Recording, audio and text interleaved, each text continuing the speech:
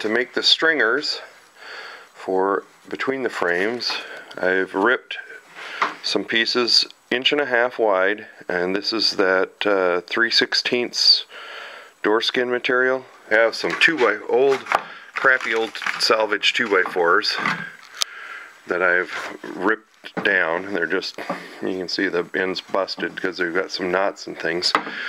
So I've been ripping these down, little sticks like this. Okay, and then I just chop these off at, I've got a little mark there, 2 inches, and those become my little reinforcement for laying these up.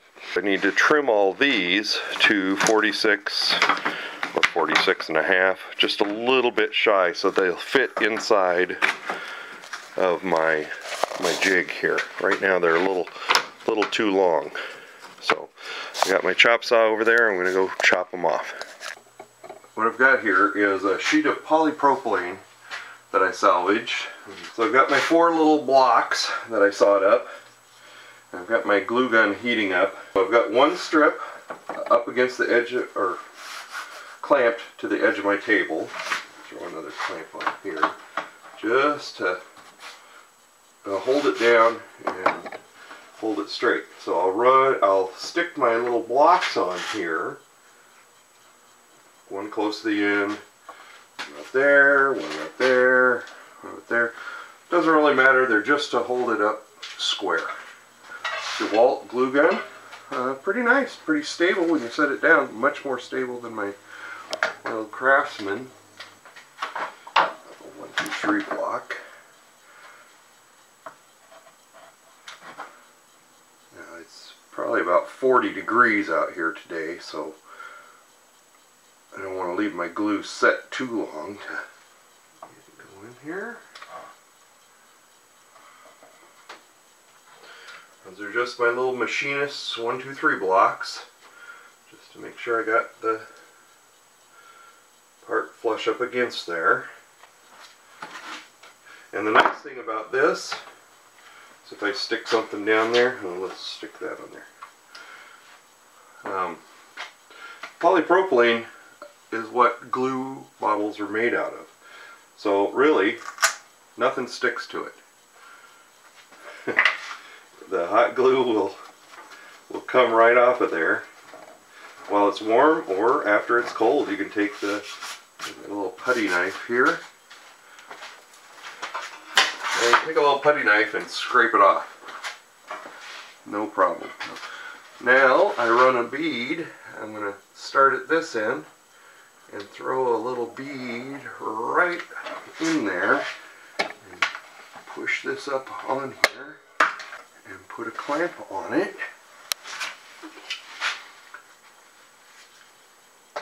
These are just little cheapy squeeze clamps that I got. It gives me enough flex that I can start back here, run the bead down, get some on the back of the block, and put another clamp on it.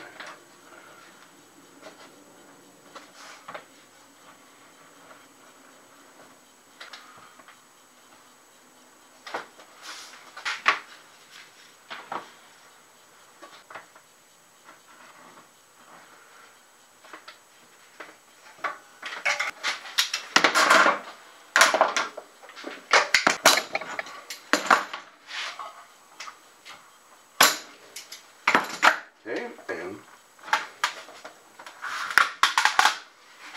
comes off. There's your beam. Now, it's a little twisty right now this way, but it's very lightweight and very strong for bowing this way and very strong this way. So that'll be a nice rigid member that's really, really lightweight. So I'll get all these glued up and then we'll come back and show you how to put it together. Because I'm not a very trusting guy of just glue only joints, we're going to put some staples in here. There it went.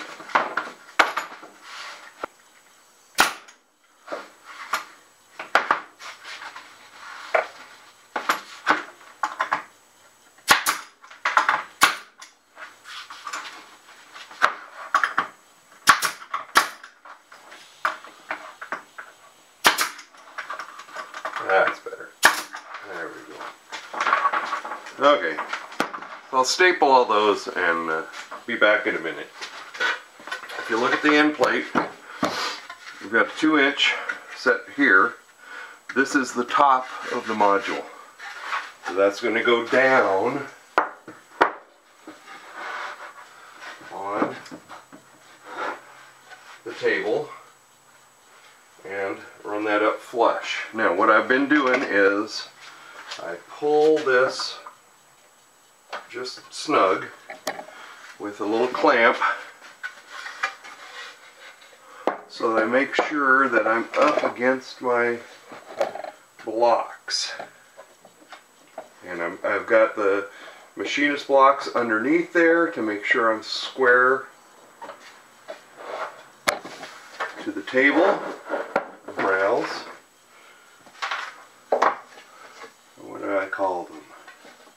I wasn't calling them frame rails. Stretchers, struts, whatever. Alright, and here's the way I like to do it is this is the girder lengthways standing vertical with a deck on top of it. Okay, because most of my pressure is going to be downward.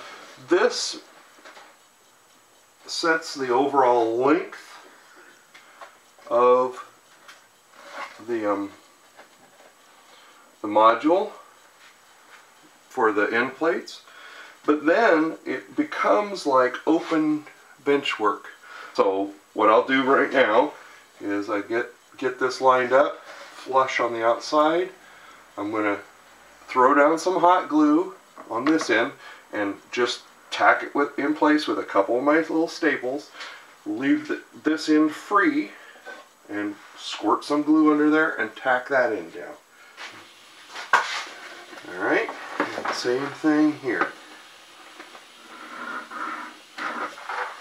Okay, just make sure it's flush. Outside edge, tack it in place. That's good enough. Now we do the other side.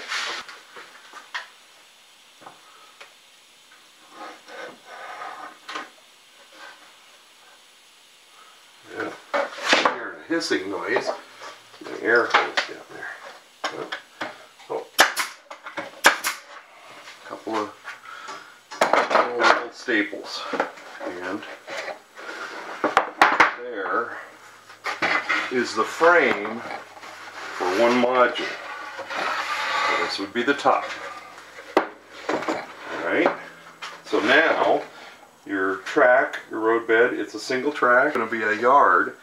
So what I will do is figure out where my switches and yard ladder and all that sort of stuff is. A right angle stretcher like this, could be a little one, and put a riser up. And then put my deck on top of that. If you were going to use the foam, you could put a piece of foam across there. I would cut a couple of, use some scrap pieces of your 3/4 plywood that you're using for your end plates, and either cut a couple little ribs all the way across, and then you can use the foam safe glue and stick down your foam. Put the other subframe together, and we'll show you how it looks once I get ready for the fascia, because that'll be the next thing for this guy.